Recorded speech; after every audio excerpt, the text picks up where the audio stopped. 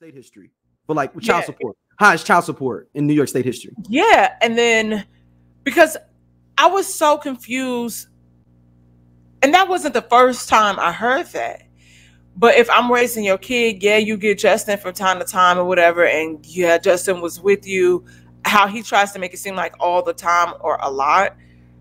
At minimum, you should make sure that, and again, we're not married, it's not his responsibility.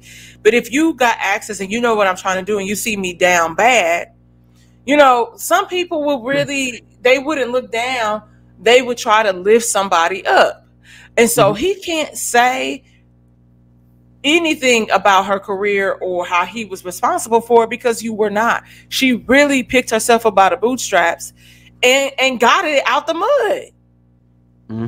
Like I'm like, even if it was just like, hey, I can't, you know, help you like that or whatever, but you can make sure we got a place to stay. And at that time, I'm trying to think if Kim it might not even cross Misa's mind because by that time, you know, she was dating somebody else. But some people would just look out, just allegedly Suge Knight. Allegedly Suge Knight.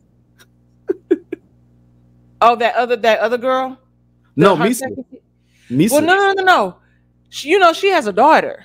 I know, but I'm saying, but allegedly Suge Knight was dating her, like, because Suge Knight's a petty one too. Oh, okay. I don't even know nothing about that. Yeah, that's all my hip hop heads know about that.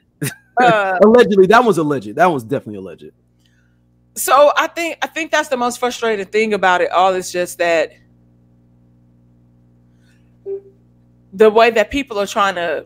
Or is it alleged? It's Gene, because the Gene Deal's the one that said this. So is it alleged? At this point, do we just take Gene Deal? Gene Deal said that he was messing with Suge. So now I'm thinking in my head. I'm sorry. Should I say allegedly? If Gene Deal says it, it might be true. Okay.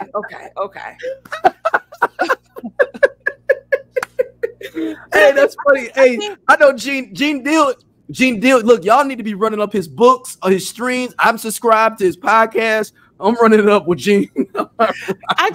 So let's take a step back. Yep. I just want to go back to Cola Booth saying that Diddy tried to make Kim lick Cassie's tampon. See, I don't want to get into that because that's when you get like super conjecturist. You know what I'm saying? Like, I just need the high level details. I don't need that. No, I need that. No. I didn't know. And I'll tell you because, like you said, this also it adds value to it because of how sadistic this person is, how crazy and psychotic. What are you trying to do? Yeah. That's what I mean by that. You are a sick individual.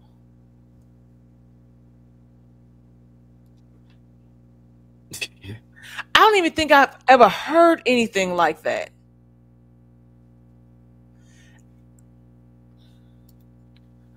I mean, man, it's sad because this dude's got 7 kids too, man. And so I was saying on the flip side, you know, a lot of people are saying, you know, I feel so sorry for those girls. You know, I hope he wouldn't mistreat his kids or anything like that, which it can be true. 2 can go, you know, coexist. He can be Dr. Jekyll and Mr. Hyde. I 100% believe that. Yeah, the 2 can coexist. But I think the conversation. But what's bugged out about this is because Cassie started messing with him in what, 04, 03, 03, 04 or something? Probably like 05, 06. And he had twins with Kim in 2006. Yeah, I told you how. So they were on the cover of Essence, which is really weird. I remember that. Yeah, you know, you can't really pull that article up anywhere. Really? Yeah. And that's been a minute. Unless you do like a deep dive, but that link to in other places that had a link and you click it, it does not take you to that article.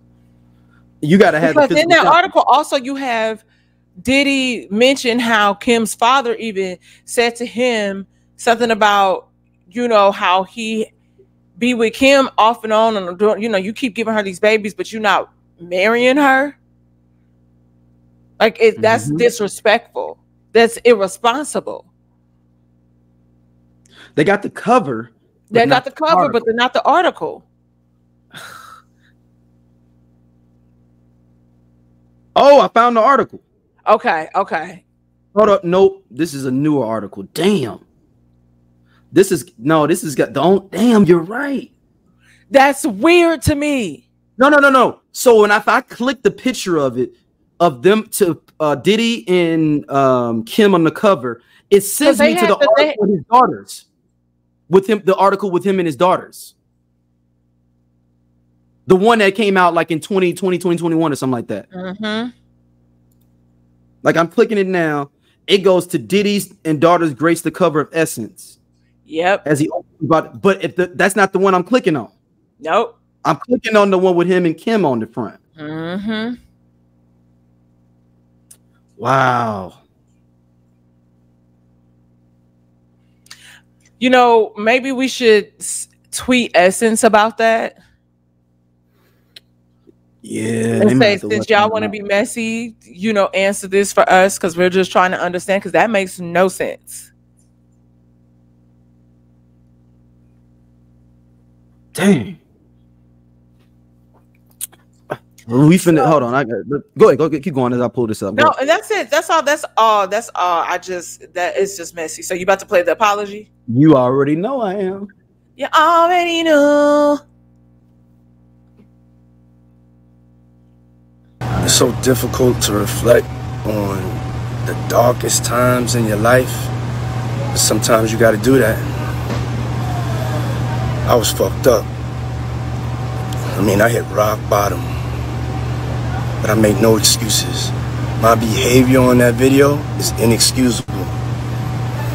I take full responsibility for my actions in that video. I'm disgusted.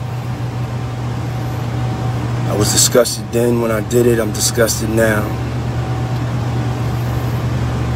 I went and I sought out professional help. I had to go into therapy, and go into rehab. Had to ask God for his mercy and grace.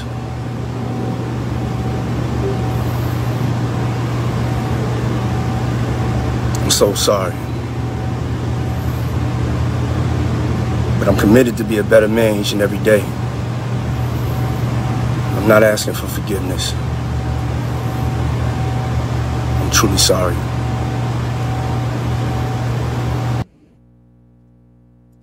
All right, as a PR person and had to take classes as I did as well in undergraduate affairs, this is the dumbest thing that you could advise your client to be doing.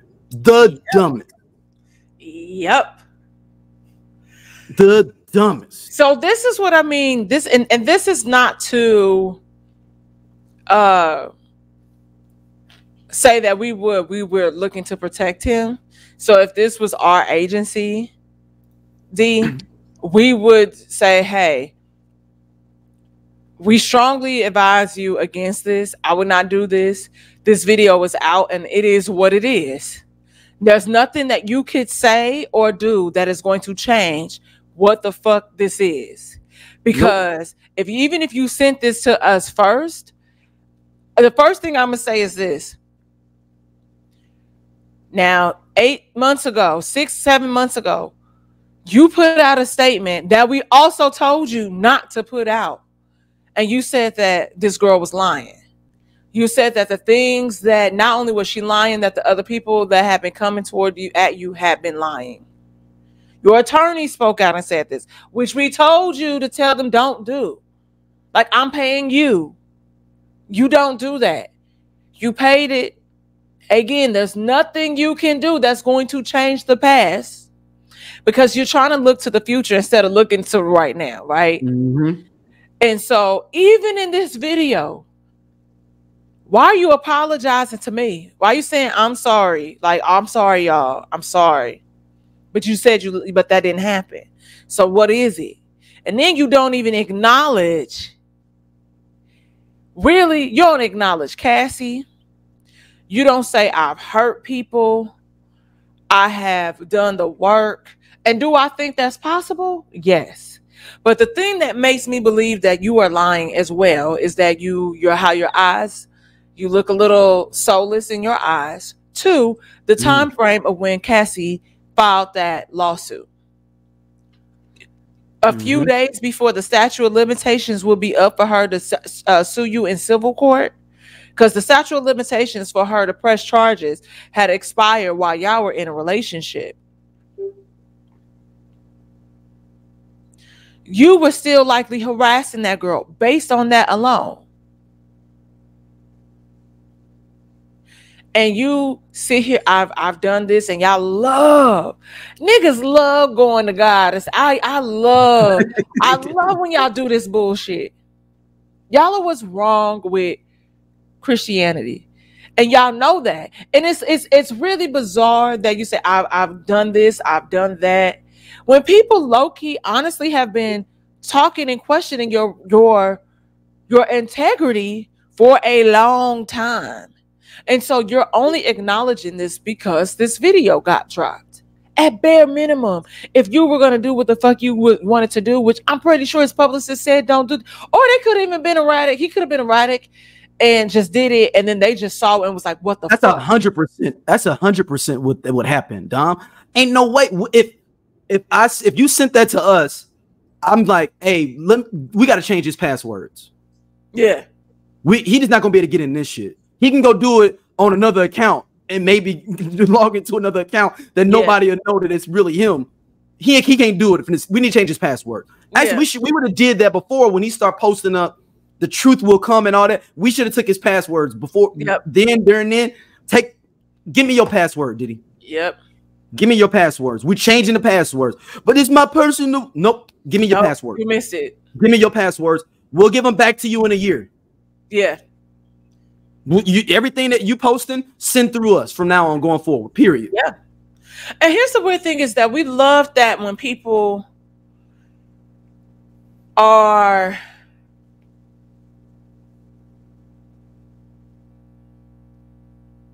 because honestly, if he was really sorry though, Dom, he would have paid that girl her money up front before we would have never known nothing about it. Yep.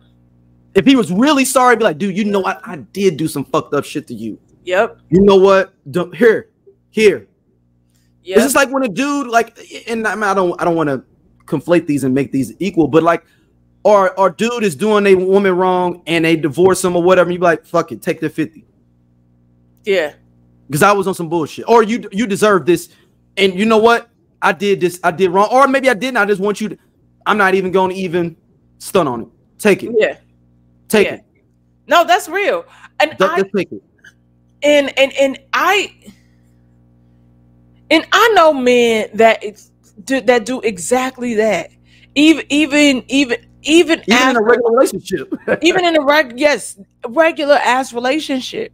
Like I dated a guy one time, and he looked out for his wife after they got divorced. Mm-hmm.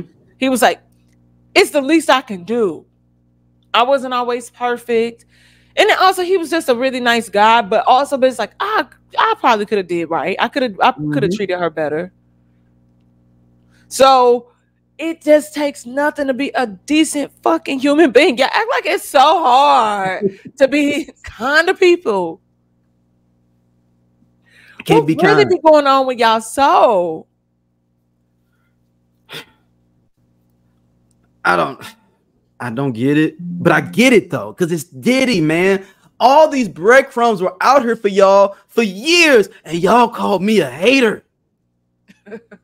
I'm looking at all of y'all for years, friends, foes, all of y'all used to hate. Now, I'm going to give a story I've been wanting to give about Diddy that is transcendental. You know what? I was doing parties. We had an opportunity to get Diddy for a party. I vehemently declined it, and Cass was mad at me. This is back in 2011.